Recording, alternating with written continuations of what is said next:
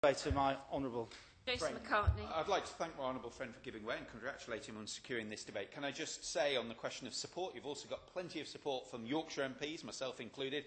The importance of offshore wind is very important for my inland constituency, so we don't have to have these onshore wind farms dotted all over the beautiful countryside of the Colne and Home Valleys, but also because David Brown's Engineering in Lockwood, in Huddersfield, have got a major contract to do the gears for offshore wind turbines. And Humber hopefully will also play an important part in cutting our carbon footprint, because that could be part of the array of carbon capture and storage which may go out into the North Sea, so it will bring jobs. So you have plenty of support, not just in the Humber region, but also across the whole of Yorkshire and the north of the country. So thank you for this debate. Well, I thank my honourable friend Andrew for that Percy.